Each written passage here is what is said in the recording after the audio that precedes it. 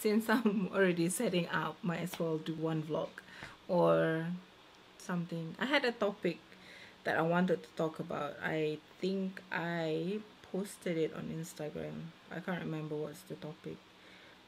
I miss vlogging. One of the many topics that I'm itching to do is studying versus working, visiting versus living, my experience on directing and why I think DOP is not for me, shooting your own script versus shooting a script, study abroad versus locally. Okay, I think I want to talk about my experience on directing first, because it's still kind of fresh in my mind, and I don't know, I feel like it's a good topic to start. So every year for final project, TAFE will produce 6 short film, 6 minutes. So I was privileged enough to be directing one of the script. So the first process that we had to do was basically read all the script that got chosen. We did have our goal on writing our own script. If it got chosen, then you'll be the producer. You can't direct your own film. I was a bit angry that my script didn't got chosen. I know, I was just such a baby. But at the same time, it kind of gave me a good reason to, because it's not my script, yeah? So I can direct. And I've never really put much thoughts on directing, because to be a director you have to kind of know a lot of things, or at the very least of basic thing about each department. And under you there be camera department, and there's gaffer, there's audio, there's post-production, there's editors, there's set designer, there's art department, there's casting. So there's so many things that you kind of need to be on top of. So I didn't really put a lot of thoughts in directing, mainly because I don't think it's okay if someone feel that they can be a captain on a ship, yeah, at the same time they have doubts. I'm pretty sure people who step up for that job, they have their fear, they get nervous, they have all this nerve and anxious and stuff in them, and either you control them or you show it to your crew. And I was determined to suppress my feelings as much as I can. The first thing that we did was to do a presentation. So we had a kind of a meeting with our associate producer, which is the lecturers, to kind of tell them what you're interested in. So being a person who is passionate about camera works, I go into that meeting thinking that I'll DP one of the film.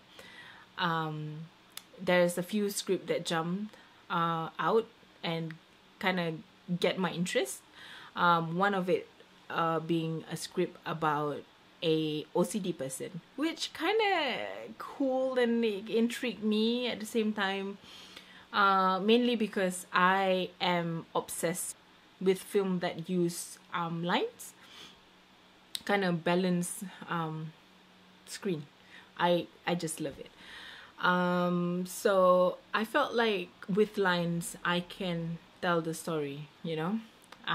But at the same time I was just like, okay, fine. When my lecturer asked me what story, I said that one first, and then I said I'll do a presentation to DP,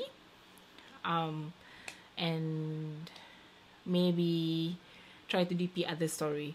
And then one of my lecturers said, why don't you try directing? And I just like, I don't think so. But when they suggest to me, they were pretty persistent. They told me that you should try, you should really put your name in. So because of he kind of suggested me to direct, I then put my name to direct one of the most difficult story to tell, mainly because it's a good story. It got the heart and, you know, the theme, and it kind of post-apocalyptic. kind of difficult to set up the world, but I was just looking at the script and said to myself, this will be so difficult but so good if it become great. And then a week after that, all the name were up there. We got chosen to our crew position. The lecturer basically put you at where you are best at. And then, yeah, I was chosen to direct Dusk. It kind of have all the element. I wouldn't say that this script is so perfect. I wouldn't say that, because at this level we're just student, and so student bound to make mistake. Me and all the crew members sit down and we talk about the story. We talk about the theme, the what makes this story move forward and stuff. I am the luckiest person to be able to work with such passionate people about this project. I guess as crew member, you just want to get the job done, but at the same time, if you kind of include them with the story, you make them feel that they are part of the storytelling, they will give you more. We have meeting every other day, just to touch base and see what's the progress. We did the story development. Me and the DP sits and talk about camera shots and lines and basically setting up the world. I guess everybody have their own technique. There's no point of a person who have encyclopedia of filmmaking. If you know about every single film formula and that you study, and you, from what you've watched and what you read as a filmmaker, if you just use that, I feel like they are losing their own voice. Watching anything that have high value production, because I'm afraid that I will copy them. I will try and do kind of the same, or kind of, because I want to do what feels right, what makes me feel something. And so every single scene, every single line, put in what I want, what's the look and feel, what line can I use in this situation. So it was great. I had people building a wall to cover the window.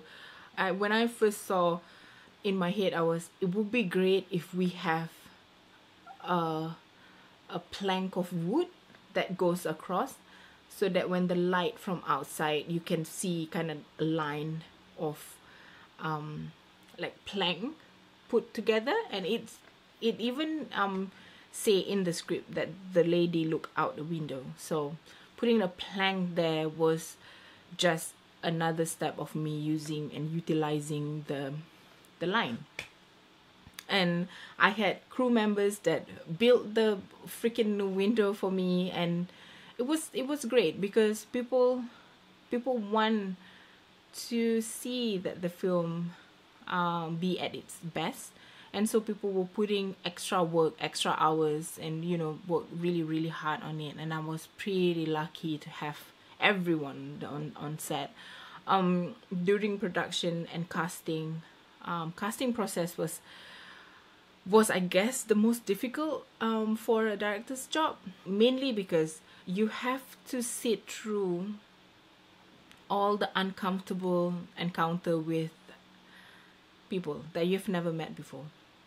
I am a type of person that will try to make you laugh to kind of break the ice. And so, because this audition is there's a child, yeah, there's a kid in this story, and so I don't know how to talk to kids. I don't know what is appropriate and what is not. So the first audition with kids was horrendous. I was so freaking nervous that the kid just doesn't have any confidence. You can see it through him. He was just like, I will not give you 100%. I will not give you anything because you are not confident. And so I didn't sleep that night. But the next day, my producer was just like, he told me, Ayn, you'll be okay, blah, blah, blah, blah. And then he had a few set of kids. And the more I do it, the more confident I get, and the more comfortable I get, and the more relaxed I get. And then we found a boy. Oh, he is adorable. He is so sweet, and he react. He know his lines. He cooperate. When I redirect him, he do it. You know, sometimes some people cannot be redirected, and especially for kids. And then I found him, and then I found the mom, who kind of have the same look, because the boy is part Indonesian, and then I found the mom that is also part Asia, so the both of them look similar, which is great. You know, you don't really get that a lot when you cast someone that looks the same and play the parts. During production, the first day, I was giggling the whole time. I was doing the work at the same time. I was giggling like a goat. The lecturer was so annoyed with me that they pulled me aside and said, "Ain, you're having so much fun. There's something wrong." I'm like, no, I'm not having, you know, I think it was just the giggling that did me. The first day I was just so nervous that I start giggling. We plan too many camera setup. By lunchtime, we know that we are overrun. We don't have the time, and so me and the DP kind of sit down and then say that, okay, for coverage, let's just do coverage. We on top of our game again. And then the second day was, the whole crew was so chill.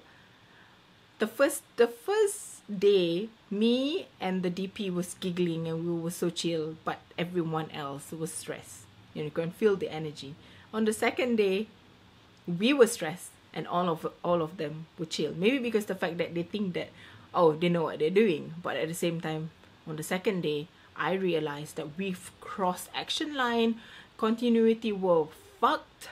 I didn't do enough coverage. I didn't have cutaways. Oh my god. On the second day, what the editor did was amazing. He is amazing. He, in the morning, in the car, he just showed me. He said, "This is what you fucked up. This is what you need to fix today." So he lists things down for me to reshoot on second day itself. And so because of that, I kind of have a better idea of how to shoot during second day. And because of that, I was so stressed because I know I have a lot to do. And it was fantastic because every single time that I do a scene, end of that, I would just sit with my editor, give me 5 minutes, I need my silent moment. He will read to me the script again, and he will ask me, have you done that? Have you done this? Have you done this? This is the list that we need to accomplish. This is the list that we need to do. Have you get everything? So, and then we work so well together, me and the DP and the editor. We just talk to each other, communicate. Oh my god, communication. That is the key to filmmaking. If you have an unnecessary comment, shut the fuck up. I'm not even kidding. Your unnecessary comment would just make people on the edge. If you have nothing to say, just shut up. Just stand in one corner and just don't say anything. And yeah, it was nice, the fact that everyone know what they're doing. Very, very helpful. Emotional. Oh my god, emotionally, I needed emotional support so much during production, and I was so very lucky to have people around me who keep asking me, checking on me. It was something that if I ever go on a film set after this, and if I ever directed anything, I would want to have those kind of people on my film set, because emotional support is very important. As a new filmmakers, we don't know what we will do wrong or what we will do right. We just do what feels right. And sometimes your feeling, it's not always right. And I realized in post-production that basically we have 3 different scripts. The script that we wrote, the script that we shoot, and the script that we assemble. And it is 3 different story structure. Sometimes there's things happen on production that you cannot shoot, or You can't do anything, you know. Sometimes you want something and you plan for it and it just doesn't happen, and you just have to let go and move on. I enjoy it. I think, you know, when people say that you found your true talent, I'm not there yet. I haven't figured it out yet. But directing is, I feel calm but nervous at the same time. The great thing about my team was every time that I was angry or I was upset or I was nervous, they just tell me to get out, breathe, drink, get your water, drink your tea, do whatever, take a moment and come back. And because of that process, I kind of calm myself down. And breathing technique, I always tell the actor to breathe. I always say it, okay, to breathing, then deliver your line. Breathing kind of calm your nerve a lot. And I think with breathing, you and your crew, when they're nervous, it definitely helps. Like I said, I haven't figured it out, but it's something that I would consider learning more. It's a lot of people say that directing is like a chill job when it comes to filmmaking, because camera work or lighting or audio or anything, it also use a lot of physical energy. Directing, you don't really have to lift a finger. Everything is done for you. Directing also teaches you about human behavior. It's something that it's not easy. I wouldn't say it's easy. There's a lot of brain, there's a lot of thinking and feeling, and putting your emotion and stuff out there. But it was great. Because of that, I now feel like DOP is not for me, because the way I look at the DP that I was working with, his preparation, his knowledge of the camera itself, it's just, I don't even know half of it. I'm not that good. And so I think that, I can learn to be DOP for fun, but not to do it, because I feel like I know more. My knowledge and my emotion can contain directing more than DP. I am very big on performance. I wanted to do DP because, I said it in my I think one of the vlog I did before that, because I enjoyed the performance. I'm the first person who received that performance, and I was wrong. The lens captured it, yes, the DP get it, but that visual is actually from director. And if you are into performance, you are definitely a director. Other than that, the experience was enjoyable. I had a lot of fun. My crew member was a dream to work with, and I believe that all of them will go far. I believe that they will one day, they will be the people who one day I'll tell my grandchildren that, hey, that person, I used to go to school with them. I'm very proud to have them as part of the crew, and I seriously hope that they enjoy this experience as much as I do. And that's my experience on directing Dusk, the short film. It will be screened on 27th of November. That is when I graduate. And so it's like my birthday is on 26th of November, which is the day before the screening. And on the screening, I feel like, the best present one could give herself is actually a film. So my present for myself this year is definitely a finished film that gonna be screened on the cinema, and our family and friends are gonna watch it, our lecturers, the people from the industry, and hopefully that this experience and this story will kind of give us that extra miles in pursuing our dreams. And thank you for watching. See you soon.